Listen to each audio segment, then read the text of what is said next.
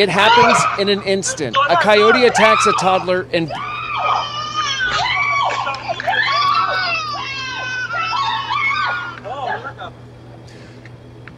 It happened in an instant. A coyote attacks a toddler in broad daylight in Woodland Hills. Ariel Eliyahu had just picked up his little girl from preschool. Now, after taking her out of her car seat, he reaches back into his SUV to grab the child's toys.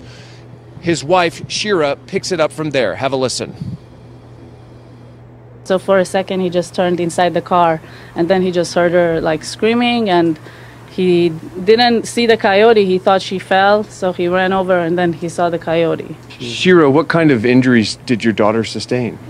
She has a lot of like scratches on her left leg, and one of them is really deep, actually.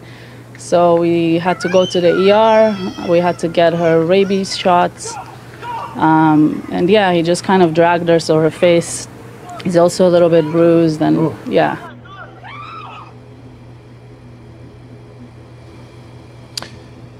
Now, incredibly, as our cameras were rolling, a coyote appears in the family's front yard just a moment ago. Neither the father nor his father-in-law were having it. They chased after the animal, chased the animal back into the bushes.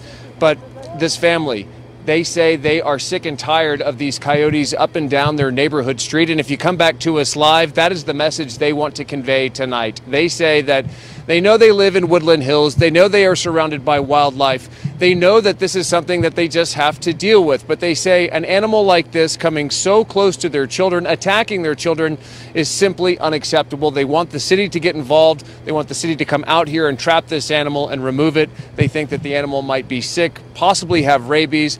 Bottom line, they don't want to see this happen to their child or any other child ever again. We'll have more coming up at 11.